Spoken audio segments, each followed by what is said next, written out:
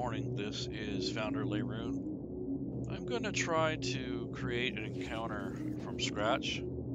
I do have a few modules loaded up, and I wanted to also give out some shout outs to the artists and the people that have contributed to this. First of all, I'd like to thank Rob Tui for supporting Fantasy Grounds College. And also, I would like to say thank you, and also for helping us in the college, Chris McDermott. We know him as Map Hatter. He is the one who creates all the map meanders, so we'll be using his maps today. And also Bernardo Hasselman. We're going to use some of his tokens today. He makes some really incredible tokens. And the music here is by Plate Mail Games. So Plate Mail Games has a large variety of background audio that you can use for your enhancements for your tabletop audio. So hats off to those folks, and also to all the supporters of Fantasy Grounds College, the patrons. Also, I'd like to thank the Digital Dungeon Master for helping us out, and also for the indirect support from Fantasy Grounds itself, Smiteworks, and whatnot. So without further ado, I'm going to get started. Right now, I pretty much have a blank slate. I do have a few modules loaded. And today, I'm going to make a themed encounter centered around a wizard's tower. Now, I couldn't wait to find a usage or some sort of excuse to use some of these beautiful maps that Chris has made. And I really want to use some of Bernardo's tokens with it. And I want to show people out there how they can use Fantasy Grounds fairly efficiently and quickly once you learn to get around. And that's one of the things we teach at the college, is we want to show you guys how to use the software. Not just from a player or a DM standpoint, but as an individual. Maybe you just want to mess around with it. You know, maybe you don't want to run a game. Maybe you want to create content or something like that. So this is a good way to show you how you can use Fantasy Grounds. This is just one of many thousands of ways that you'll find that you can use the tools and the ease of use for the system itself. So I think I'll get going here. So right now, I have a blank slate in Fantasy Grounds. It's basically really not much here. I just have the combat tracker up. I have my default setup active. I got my dice tower over here. And I got all this room here to work with. So if I needed more room, I could shrink this up a little bit, but I'm not going to do that. So the first thing I'm going to do is think of the theme. For the sake of the show, I've already chose to do a wizard's tower, and I just happen to have Chris's one of his meander map modules loaded. So I'm going to click on library, and I'm going to show you what I already have loaded here. So I have the FGC pre-gens that I made just to make things a lot quicker and smoother, so I'm not building characters. I have the Arcane Augurum, the Fantasy Grounds Meanders pack, which is available on the Fantasy Grounds store and on Steam. This is one of Chris's, one of his map modules. I have the core rulebooks loaded, and I have Rob Tui's conditions and effects, and some of his trap tables, because I might use a trap in this. But other than that, that's pretty much all I have loaded here. Now, if I wanted to load more stuff, I can. I might load some of Kobold Press's modules, or one of the other third-party producers, you know, or maybe even some from the DM's Guild. But for right now, I think at the moment this is a good start. The first thing I'm going to do is, if you've ever used Chris's Meander packs, he does include quite a bit of material here. So I'm going to go ahead and start digging in. So I'm going to go to the story entry. And as you can see, this has a story and product information. So from here, I'm going to expand this out. He goes over what this is. So for this particular pack that I'm looking at, here's the cover for it, the Arcane Augurum. the Meanders map pack. There is the promo here for it. Basically, Arcane Agorum is a sprawling college university of the arcane, and it's got an ornate marble arcane library, and it stretches all the way to the towering 9 levels tower that offers the illusion of height as players climb higher with visual cues such as increasingly distant foundation and blurring features. I really, really like this. There's all kinds of cool stuff in this map pack. The maps are sized for Fantasy Grounds. They're under half a megabyte or so.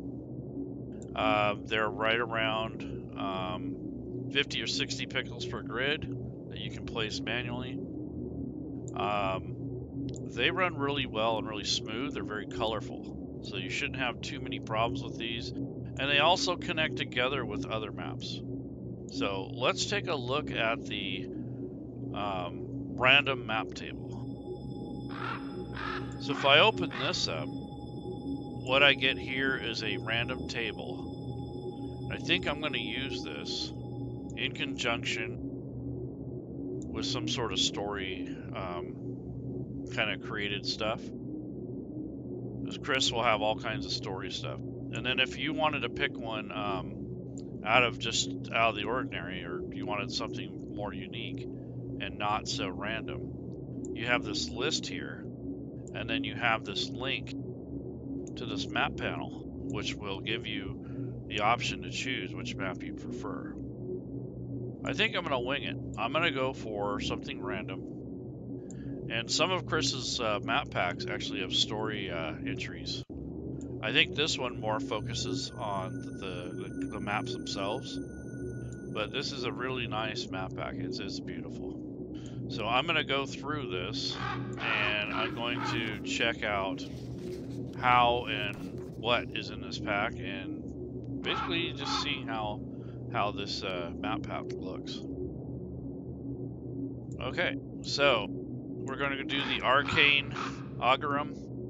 I'm going to roll. I don't have to worry about the visibility. I don't have anyone connected to the table. So I'm going to go ahead and roll. Alchemical Laboratory. Whoa. Alright, so that's cool. So this is one of the levels on Chris's map packs that are in the large 9-story tower. And this is the laboratory. Really cool. Right now it is kind of a lower resolution to fit Fantasy Grounds, but if you buy Chris's map packs on his website, you can get a higher resolution photos that you can print.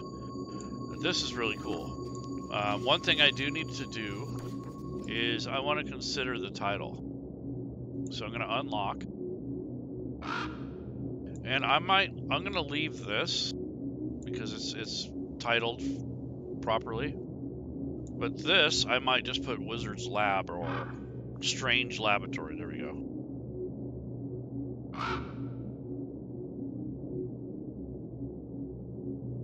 Strange Laboratory.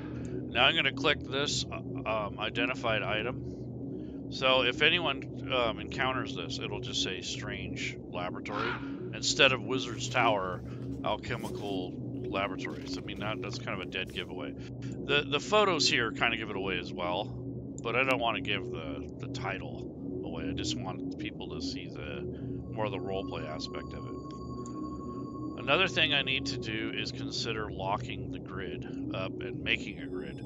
So I'm going to right-click on the map, add layers, and set the grid. I'm zooming in on these bricks so I have a point of reference. If I drag this out to about, right about there looks good. Yeah, I think that'll look nice. Pretty close. Yep. I might have to adjust it just a hair. It looks pretty good. It's not bad. Okay.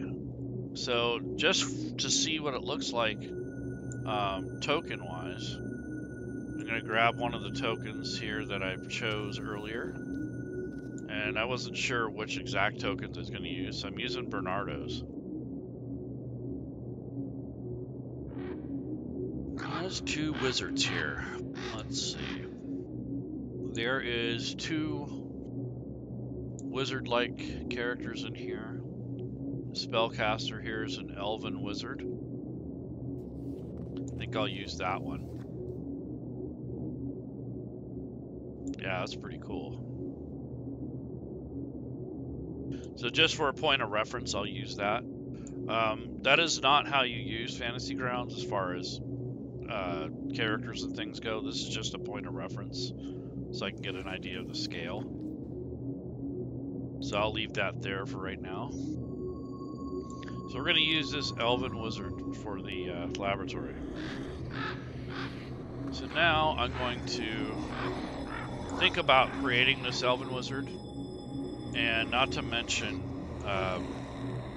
what is this going to consist of? Like, do I want to detail all the stuff on the tables? Do I want to create some kind of, you know, a underling or an apprentice?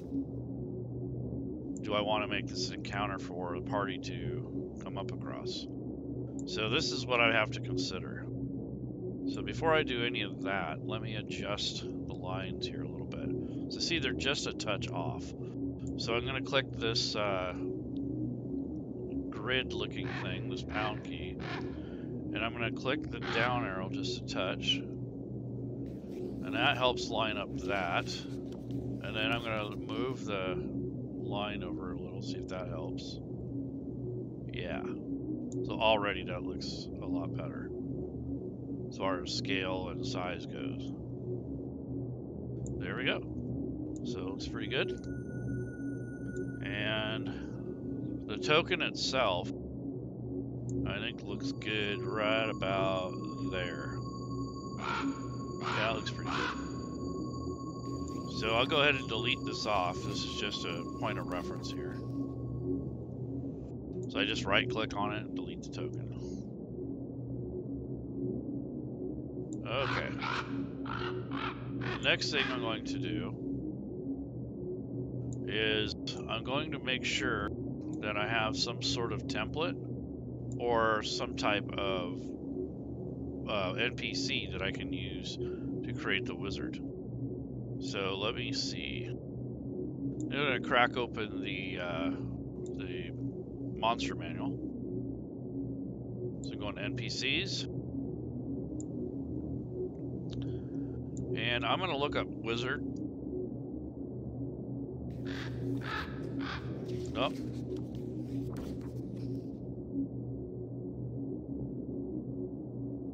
Okay, so there's an archmage, a drow mage, and then a mage. Now the mage is more or less what I'm looking for levels. As far as, you know, archmage is way too powerful. So I'm going to stick with the the regular mage. And I'm going to make a copy of this. So I'm just going to drag this back in here. And now I have a copy. So now that I've made a copy, the reason I'm doing that is I'll be able to edit it. So at this point, I can unlock this, and I'm going to assign my new fancy token.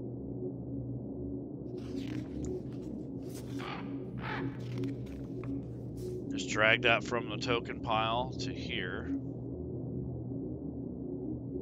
And this is an elven mage. So I'm going to rename this.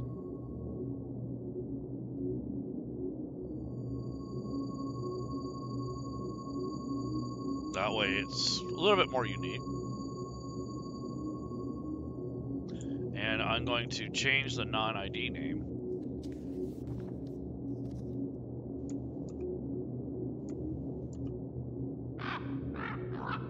And I'm going to give him an actual like a wizardly name. This elven mage is the non-ID. So if you don't know his name yet, but you know he's elf and he's magical. So I'm going to go online and look for some cool elven wizard name.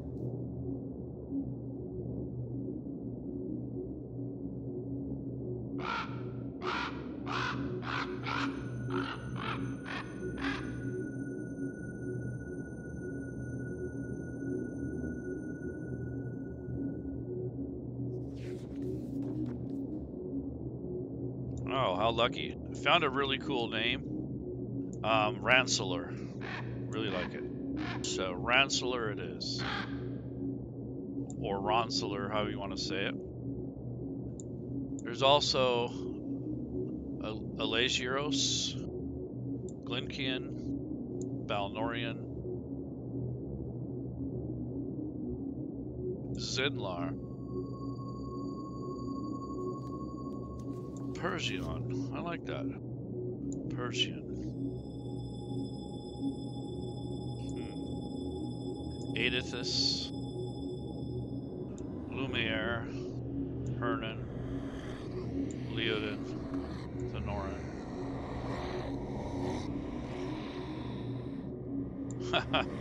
They have one in here called Farkin. He's the Farkin wizard. Basilar, Balden, Fenjon, Morik. It's kind of a cool name.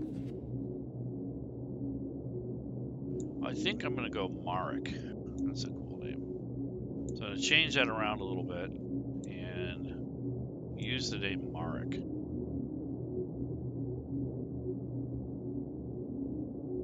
Marik the Mage. No, that's too generic. I'm just going to call him Marik. So now I have a custom item. I'm going to make a custom section here because I don't want to pollute all the other collections here. So I click the edit button, click this little plus button to add a new category.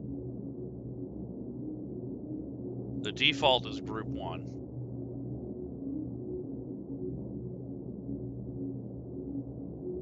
I'm just going to call it Wizard's Tower. We'll leave it at that. And now I got to find Merrick. Change the name. There he is. Wizard's Tower. There we go. So now Merrick is in his own category. So now I want to work on Merrick a little bit.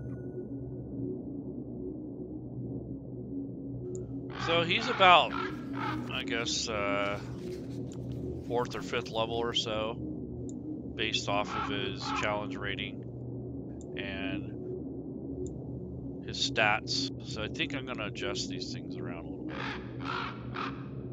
So he has a 12 armor class and 15 with mage armor. That's pretty cool. I can handle that. Might give him a few more hit points. Okay, a couple. Give him a little bit more strength.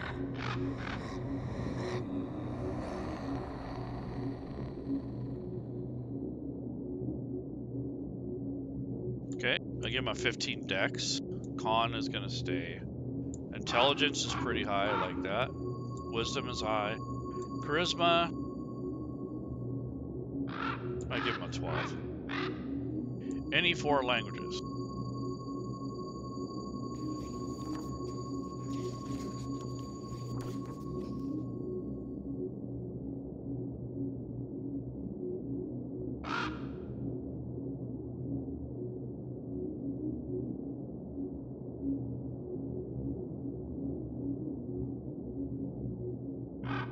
So he knows Common, Elvish, Primordial, and maybe one other.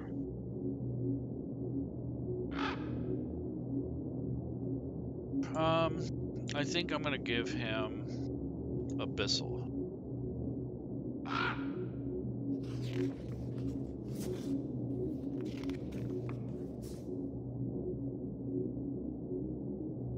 Passive perception of 11. That's based off his wisdom. He knows Arcana, history. He has his saving throws up here. Type, any race. Put elf here. I'm gonna make this guy lawful neutral.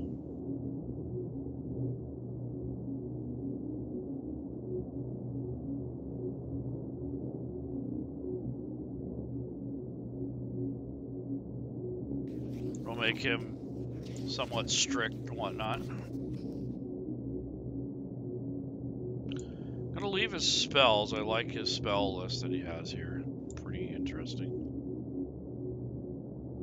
He has a melee weapon, which is a dagger, which is fine. I might add a quarterstaff. And basically you can just alter this here.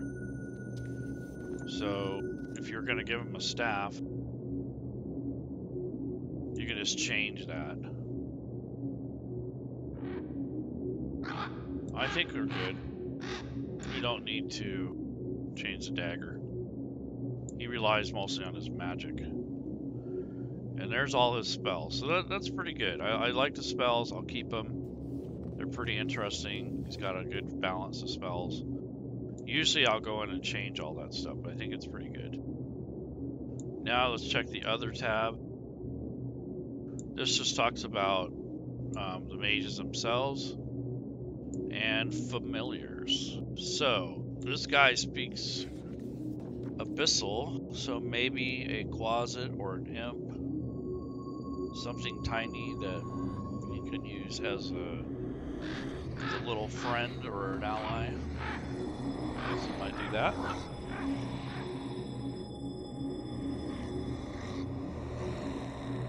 So Merrick is pretty much done. I didn't want to spend a lot of time on that, but yeah, he's pretty much good to go. So that is a good thing. Now, I'm going to select this. I'm going to put him on the combat tracker and see what he looks like. Actually, an encounter would be better.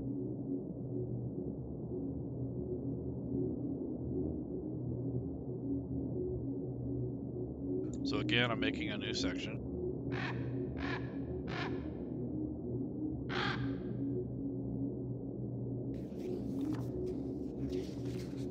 And I'm going to make an encounter here.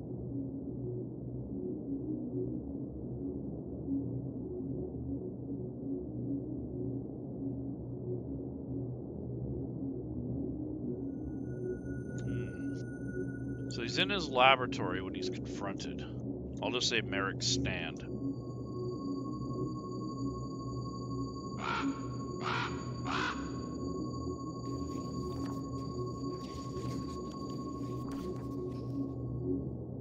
It's kind of a tough fight here. So here is Merrick. Gonna go to counter. So there we go. I think I'm going to make his little sidekick. He needs his little dude to help him out. So let's get his familiar out here. Let's see. I'm going to unfilter this to all. And I'm going to look for a Quasit.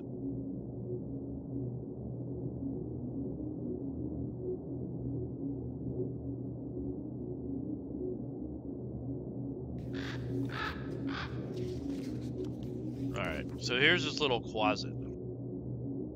This little guy gives him a lot of little secrets. And gets him in trouble too. Yeah. I'm fine with the little Pog, that's cool. Being that he's so tiny, it'll be hard to see him. So I'm just gonna add the Quasit to the actual encounter. Unless I want to customize them and make them unique. I don't think I'm going to do that for this. So I'm going to unlock this. Drag that over.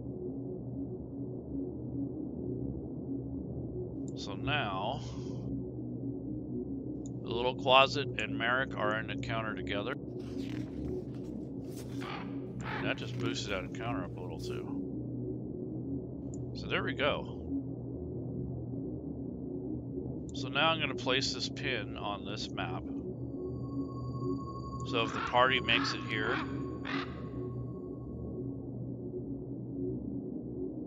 there's the encounter. I'm going to have Merrick standing back here somewhere. So the little closet is going to be hiding back in here. But Merrick himself is going to be back in his lab pulling out some books out of his library. Ziggy size pretty good. Alright. Where'd the little closet go? Huh.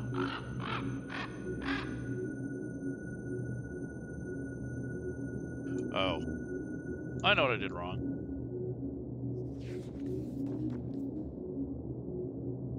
There's that. Delete that. Start over. Okay. America's here. The closet is here. I didn't drag the actual token over. I should drag that, not the encounter tokens. So, there's the closet. Here's Merrick. There we go. And when I close that encounter, it'll close the images themselves. But if I open the encounter back up, and I hit this down arrow, they'll be on the map, but they will not be visible.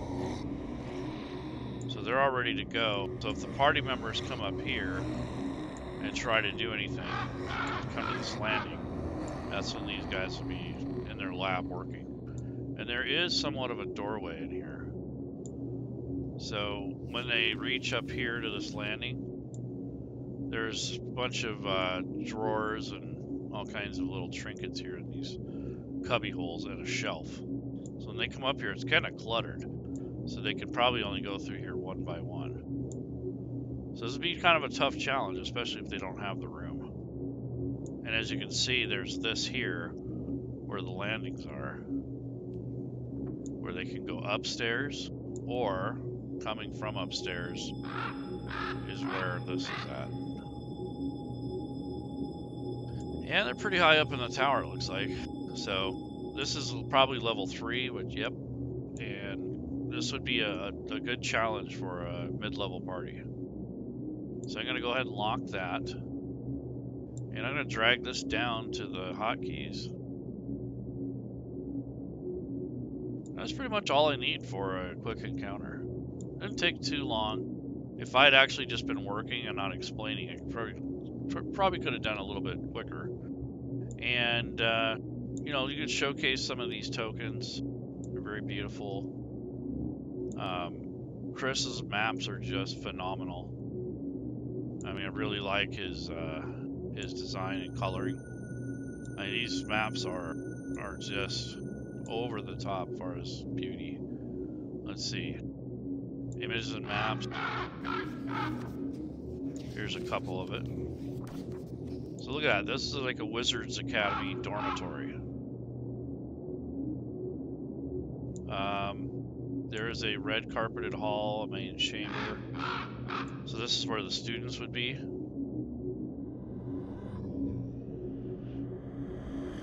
There's the tower, the menagerie level. This is like towards the top.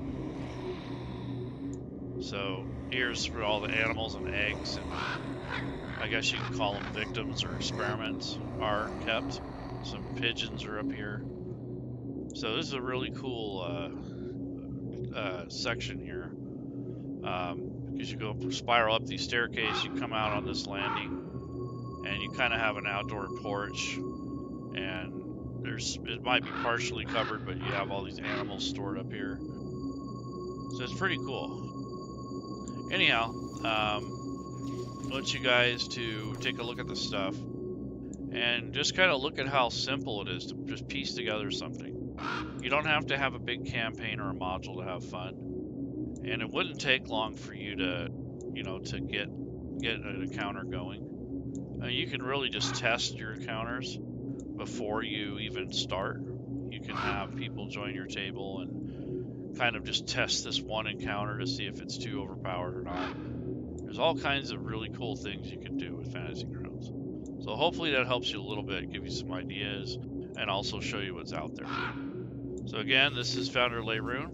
I'm going to sign off. I want to thank you for watching this video. Leave comments if you wish. And if you want help with Fantasy Grounds, or just with creating your own content in general, or learning how to DM, or just be a better player, or just to learn about Dungeons & Dragons or any other role-playing game in that matter, come on into Fantasy Grounds College. Just go to fantasygroundscollege.net, and on the front page there will be a Discord invite where you can go straight to our community where the live members are.